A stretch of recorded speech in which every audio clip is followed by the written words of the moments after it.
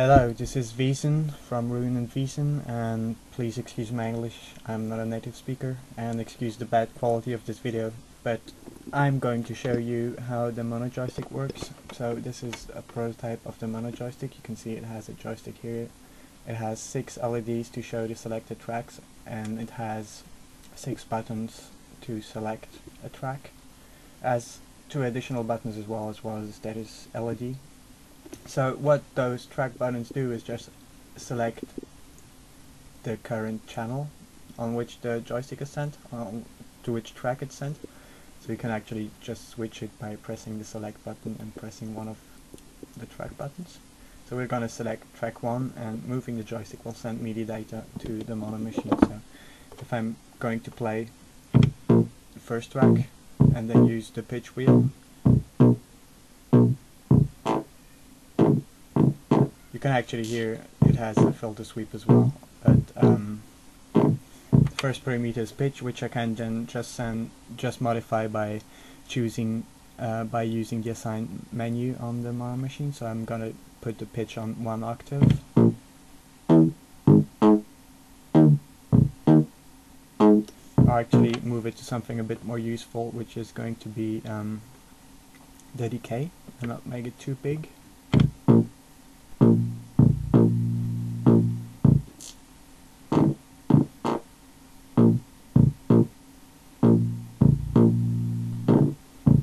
Okay, and then I have filter switch on both up and down directions, which I'm going to change to make them slightly more useful as well.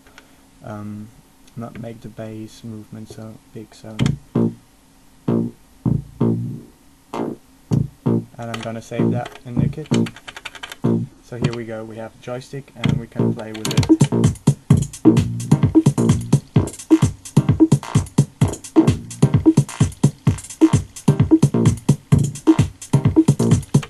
But what you can do as well is, if you want to change a parameter on not the currently selected track, but don't really want to go through the whole movement of changing the currently selected track, you can just press a button temporarily and it will light up the LEDs here, and when you release it goes back to the active channel. So what you can do is play with it. And now, assuming I want to play with the chords on track 3, I will just press track 3 on the mono joystick and move the joystick around. So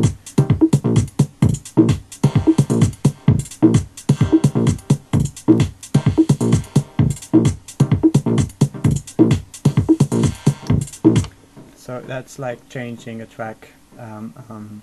One neat trick is to change the joystick and then release the track button before moving the joystick back to the middle position, and it will stay that way. So what you can do is just like, and now the chords are gonna stay that way until I switch them back. So one neat trick I can do as well is press multiple buttons down. So if I want to, for example, change the drums, I can just like go, and the bass will stay unaffected by the whole tweaking. Release it, it will stay that way, and then kick it back. So that's some neat tricks you can do with just the joystick features of the mono joystick, but it has a few features more. It's, for example, if I start tweaking like wild and modifying all the sounds basically,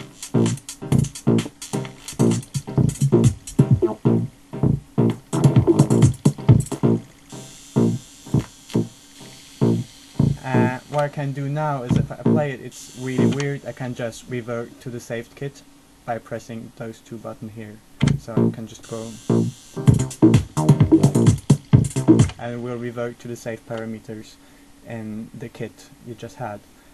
And furthermore, what you can do is just not revert the whole kit, but just revert a single track. So for example, if I'm going to change the chords, or maybe the bass drum, it's easier to hear. I'm going to tweak the bass drum with the joystick feature and then kick it back by just pressing shift and track 5.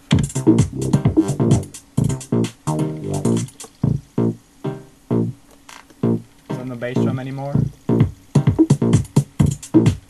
and that's revert to the saved kit, to the saved track. So that's pretty useful on the mono machine, because I think on the machine drum you have this revert to save kit function by pressing function and classic extended, right? Will revert all the tracks, and on the mono machine I think it's pretty useful to have this one per individual track, because each track has a much stronger personality than on the machine drum. Okay, and one last feature which is pretty amazing as well is one feature that I'm really missing on the mono machine is the ability to go to like press function and tweak parameters, so it will change on every page. Well, now you can do that by just pressing select here. So if I'm going to go to the filter, for example, play my pattern, and I'm going to press select and tweak the filter here, I will change the filter on every page. So I can do my crazy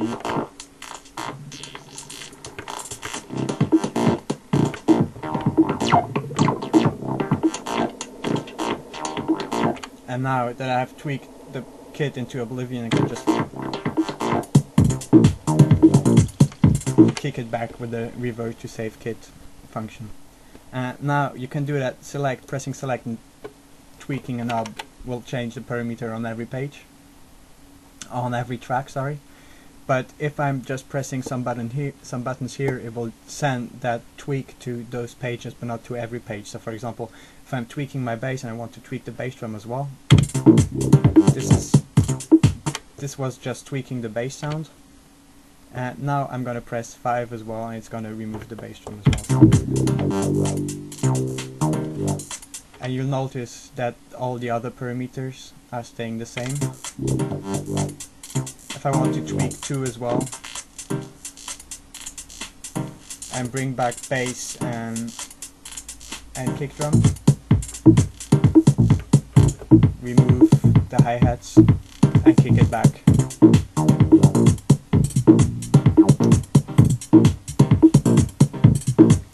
So yes, that's all the amazing things you can do with the mono joystick, and have much more fun with your mono machine.